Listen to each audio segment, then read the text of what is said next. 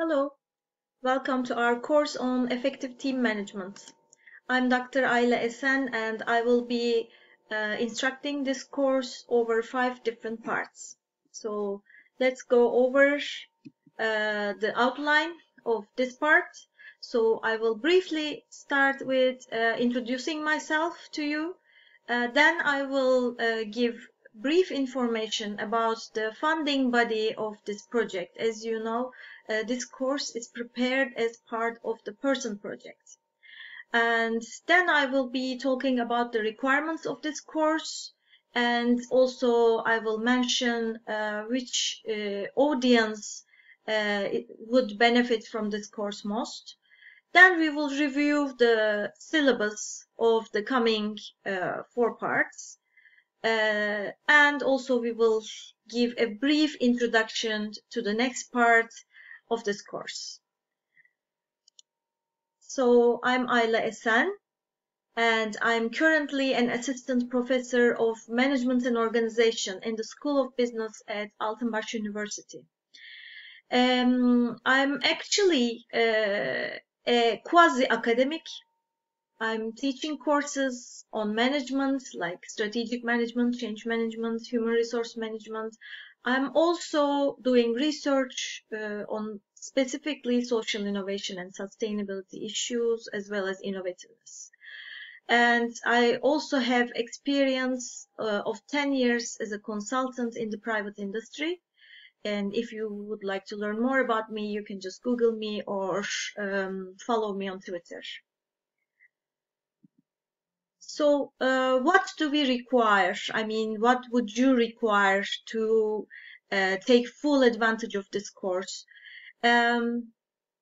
Actually, just some basic computer usage would be enough for you to follow this course easily.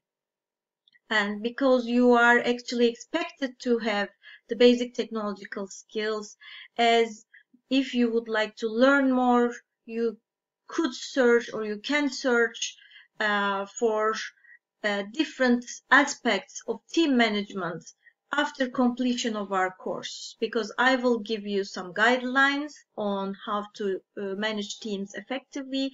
But if you would like to delve more into team management, then I would recommend you to also check for extra sources from the internet.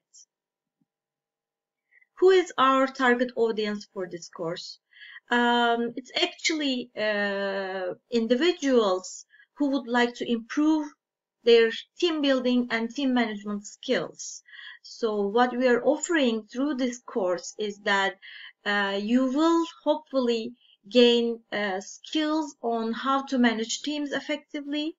You will learn about the different types of teams, what kind of roles there are in teams, and hopefully you will gain insights on how to be an effective team player.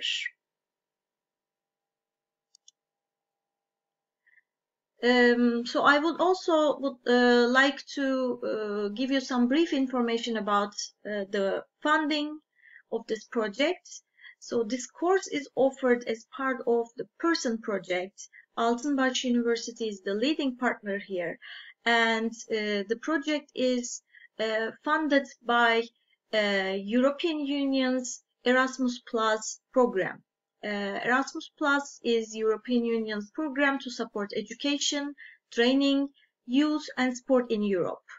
And the aim of this program is to contribute to the Europe 2020 strategy for growth, jobs, social equity and inclusion, as well as the aims of ET 2020, the EU strategic framework for education and training.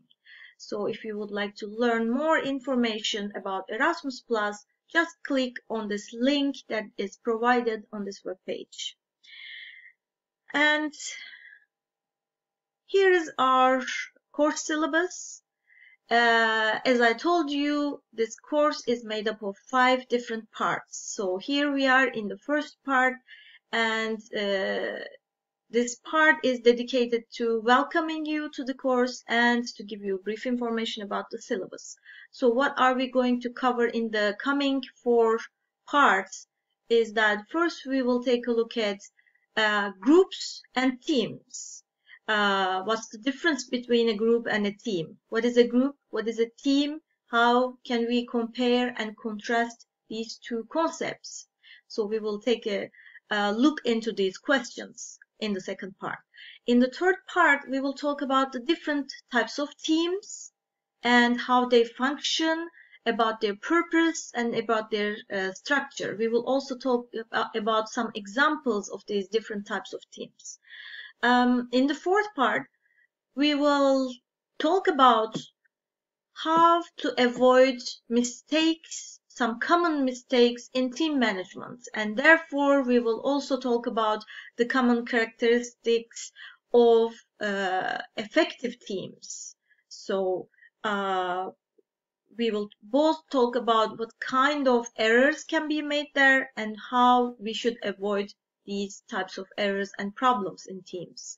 And in the fifth part, we will talk about team roles. How can people have different team roles? Why these team roles are important in effectively managing teams. So this is the overview of our course in general.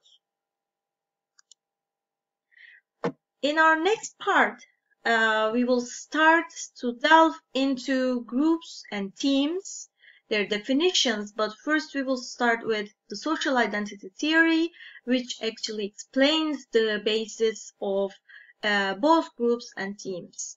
We will also talk about the difference between the concepts of the group and the team. So I'm going to see you in the second part of this course. Take care.